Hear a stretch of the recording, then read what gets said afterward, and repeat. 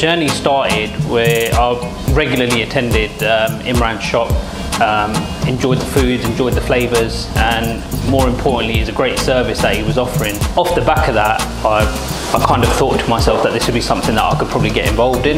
We had the conversation, as I said, and we started moving things forward. And we're fortunately now in a position where we've opened this franchise, and hopefully there'll be many more to come.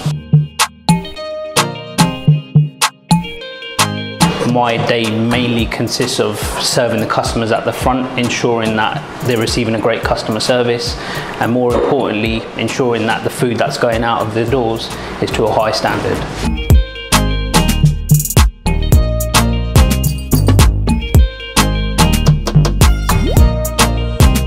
The day begins when you come in the morning, you get all your preparation done, ready for the afternoon rush. As soon as the doors open, the customers start flowing through. That's where you're working as a team to try and get these orders done. The rush for the lunchtime then calms down, but we have a continued flow of customers throughout the day. And within that time, we then start preparing everything for the evening. We get towards the evening period, the rush then begins again, pretty non-stop at that point. And soon before you know it, it's the clean-up time at the end of the day.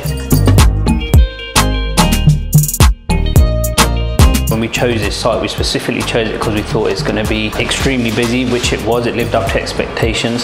The biggest challenge that we faced in the initial stages of operating the business was purely dealing with the demand.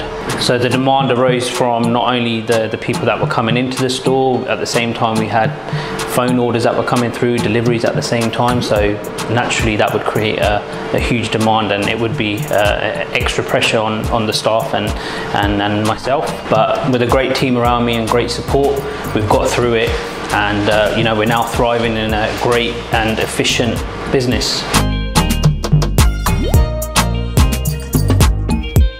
I'm coming up to the end of my first year as a Rooster Shack franchisee. We're on course to get a great return on our investment. Got some great sales support, got some great margins on what's being offered as well. So fingers crossed, if things continue the way that they are, I'll be hoping to open a second site.